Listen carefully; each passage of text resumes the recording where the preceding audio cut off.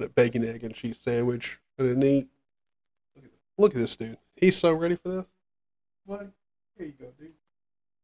There you go. Enjoy. So I wanted to take some time to kind of explain Home Manager in NixOS and just kind of cover some stuff, because I know a whole bunch of people are kind of confused on Home Manager and NixOS, like how it kind of works together and stuff. So I thought I'd take some time to just do that. Why not? So I'm going to switch over here to a new workspace and switch in OBS. And then I'm going to bring up a web browser, and I've got some pages saved here, this being the Nix packages. So to start off with explaining Home Manager, I think the best place for us to start is actually here. Because if you want to configure something in NixOS, a good example being Network Manager. You can search for Network Manager in the packages and it will show you Network Manager, but there's a whole bunch of extra stuff with Network Manager that you need to configure. So with programs like that on NixOS, when you're searching for packages or anything, you probably want to come up to the options and see. And for Network Manager, you'll see under networking, there's a whole bunch of Network Manager options to configure it, do different stuff like starting specific services or controlling services, whatever, all of that good stuff is in here. Now for Home Manager, because the whole idea with Home Manager, I'm going to need to turn off my turn on my do not disturb. Sorry. But with Network Manager and the same kind of thing for Home Manager, I'm getting my words all mixed up here. The same kind of thing is true with Home Manager. Home Manager has a whole bunch of these options for different programs and stuff available. And the whole idea of Home Manager is to do the same thing that NixOS is doing, but with your home folder and your users for, your system. So let's just kind of show you some of the stuff that you can find in there. I also have the Home Manager. I forgot my bookmark is all messed up.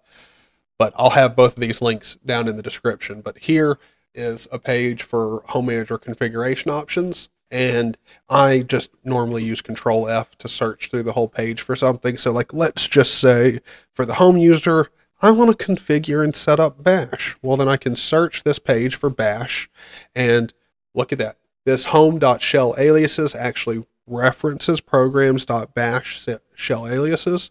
So I don't want to configure the shell aliases here. I'm looking for just Bash stuff in general. So let me keep going. It's going to go alphabetically. Boom. Programs.bash.enable. So inside of Home Manager, I can configure Bash here, enable Bash. Then, I can go back through, enable completion. I've got a whole bunch of, I can add extra Bash RC. I can do a whole bunch of stuff here. And this just shows me all of the different options I have. So if I pop on over into, I've got my website open here. If I CD into my ZanyOS repo, and let me just go ahead and make it a little bit bigger. Why not?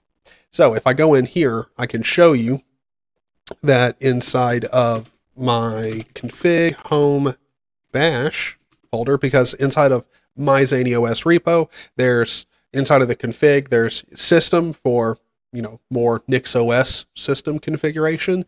And then there's a home folder that contains a whole bunch of Nix files that, enable and set options for specific, Home Manager stuff. So my bash here, if you go in here, I've got a whole bunch of extra BS in here, but if you look, programs.bash, and then I've got the whole section here with a whole bunch of options here. Enable equals true, enable completion, and as you see, those were options that we were looking at right up here. So really, in all honesty, Home Manager can sound and look and be really confusing, but it's really not. It's just the same NixOS options you have for configuring packages and stuff about the system. It's just for the same thing, but for your user or home environment. Same thing. So hopefully that helped explain it. and hopefully you enjoyed the weird kind of start to the video, but thank you for watching. I very much enjoyed making this, and here in a second, I will go ahead and list off the fantastic people who support me over on Patreon. But before I do, if you enjoyed the video, let me know down in the comments. It does actually help. And, before you head out, hit that like button. It's much appreciated. So, for Patreon members, we've got, I'm going to horrifically, terribly say this wrong if I try to say it as a name. So I'm just going to do DINJ. Sorry, brother. I would butcher it way more if I actually said it, but thank you very much for supporting me over on Patreon. Nicholas, Zuski, Michael, Grizzlyware.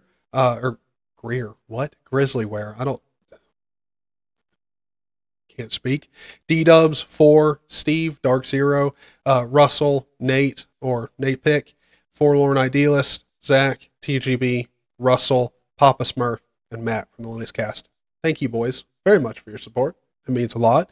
And hopefully you guys will see me on the Linux Cast podcast later on today. See ya.